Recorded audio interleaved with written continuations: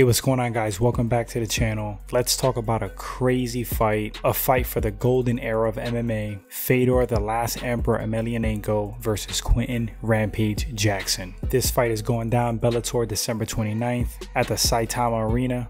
Let's get into the fight.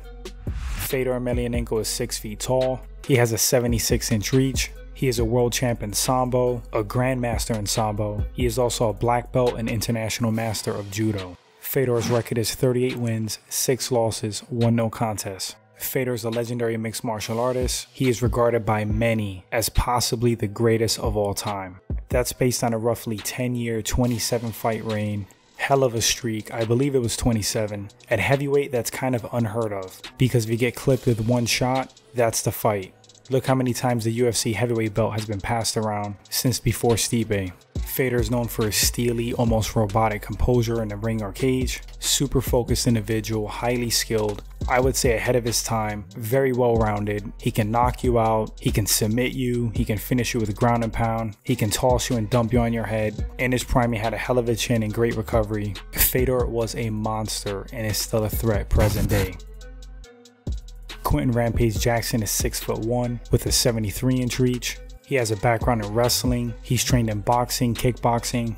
He sports a mixed martial arts record of 38 wins, 13 losses. Rampage is a beast. He's also a legendary fighter, has been around forever since the Pride days. He's the former UFC light heavyweight champ. He's known for his heavy hands, crazy slams, granite chin, toughness, and he used to have some pretty good defensive wrestling. Rampage is a fan favorite, definitely a mixed martial arts Hall of Famer. And even though he slowed down a little bit, he's still a pretty damn big threat in the cage. So how would Fedor Emelianenko and Quinton Rampage Jackson match up in 2019? Well, I'm going to say that this fight would have been 20 times more awesome if it happened like 8 years ago, maybe 10 years ago. My math may be off, but you get the point if these guys fought in their prime. Rampage is a big boy right now. I believe he weighs more than Fedor. He's probably walking around 250. Fedor has always floated around 235. Not the biggest heavyweight, but part of that is what made him great. He would slay giants. In Quinton's last fight, he knocked out Wanderlei Silva. And in Fedor's last fight, he was knocked out by Ryan Bader.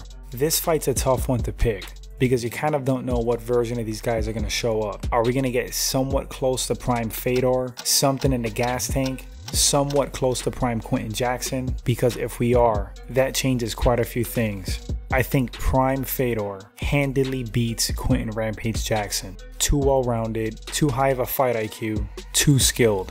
Present day, both of these guys slowed down. It's really a tough fight to call. I can see Quinton landing a bomb, putting Fedor's lights out, and I can see Fedor landing a bomb, getting the TKO on Rampage. I don't think he would knock Quinton out.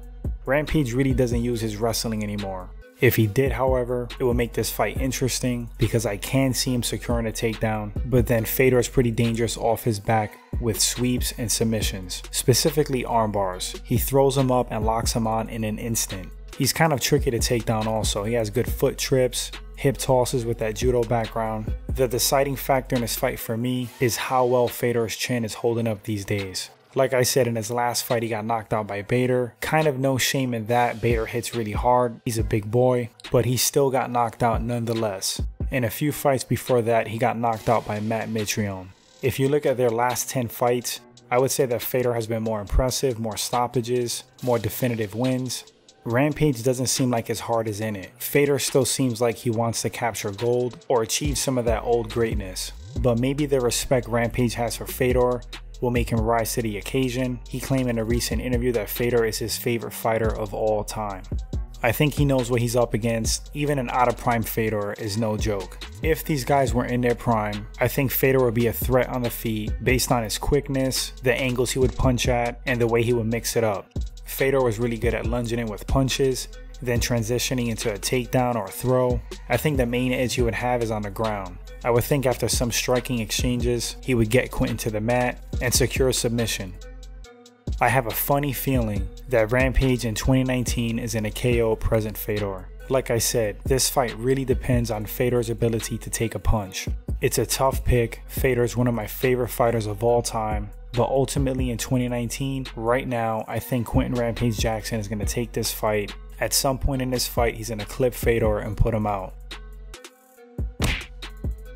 this was a really tough pick for me. But I want to know what you guys think. Drop those opinions in the comments section. Who you think is going to take this fight? It's fun having these debates and reading the comments. This is a great fight for the golden era of MMA. Too bad it didn't take place years ago, but we're having it right now. Thanks for watching the segment, guys. If you liked the video, consider subscribing.